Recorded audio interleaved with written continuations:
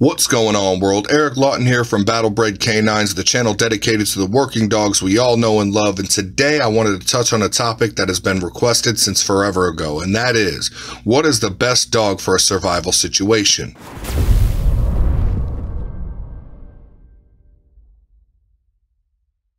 Now honestly, I could probably write a whole book on this topic, but for this video I'm only going to cover some basic starting points. Just a heads up, I just got a new phone and I'm trying to test the quality of the built-in microphone in comparison to my other means of recording, so drop a comment to let me know how it sounds. Also, this is just my first real dive into this topic, so be sure to include your opinions in the comment section. We're all in this together. Now before we dive in, don't forget to stomp on that like button and subscribe for more free content. Also, feel free to visit BattleBredCanines.com for updates and free downloadable content. If you would like to support the BBK9 family, visit BattleBredMerch.com and check out some of my merch designs. I keep the prices as low as possible.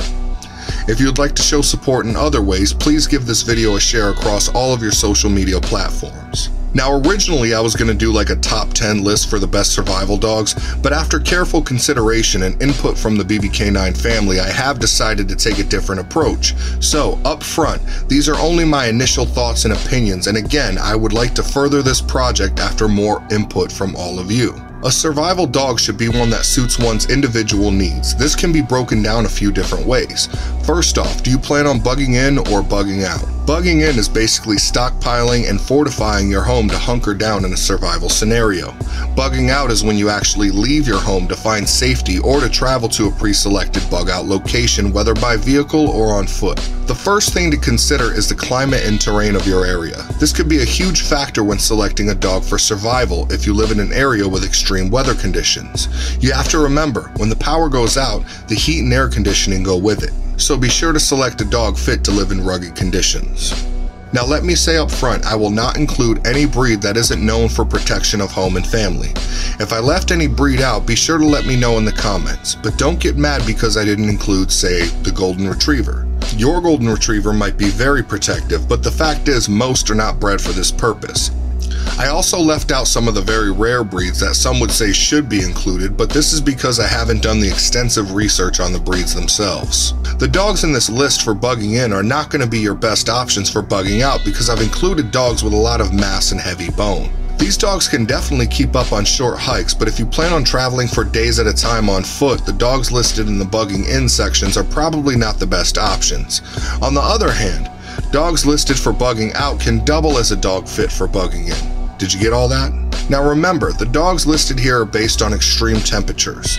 Your best bet would be to go to Wikipedia, search your area and find the record highs and lows to figure out whether or not you fall into either of these categories. If and when the heat and air conditioning is no longer available, a lot of the dogs living in extreme climates simply won't survive.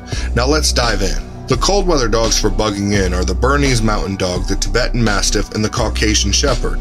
The cold weather dogs for bugging out are the Siberian Husky, the Alaskan Malamute, the Greater Swiss Mountain Dog, the Shiba Inu, the Akita, the German Shepherd, the Norwegian Elkhound, the Anatolian Shepherd, and the Rottweiler depending on its size and coat. The Rottweiler should be double coated to handle the extreme cold. There is also a couple different sizes for Rottweilers. A good cold weather bug out Rottweiler shouldn't be over 110 pounds and should also have an athletic build. Anything larger than that is more of a bug in dog in my opinion.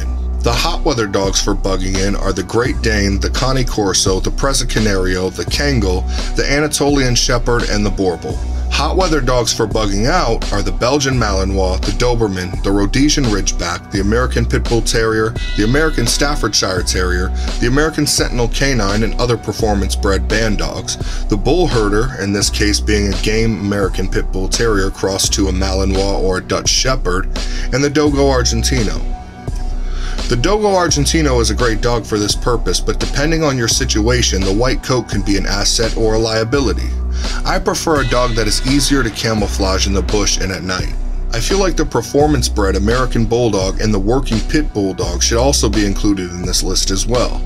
Like the Rottweiler, the American Bulldog and the working Pit Bulldog can vary in size and shape.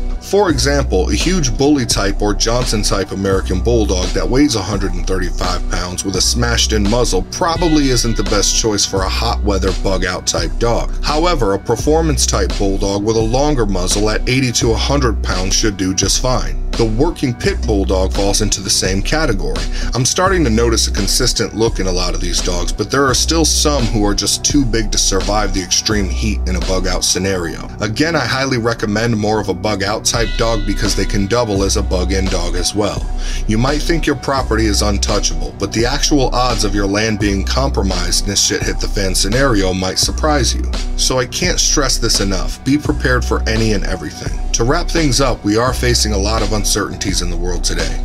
The number one priority for your family should be survival. I have a feeling that as years go on and things get worse, the value of a well-bred survival dog will only increase. The canine will always be your first line of defense, whether on your homestead or wherever you camp for the night. Don't forget to stomp on that like button, don't forget to subscribe, and if you haven't already, share this video to spread awareness. I'll see you guys next time. I love you all, and as always, God bless.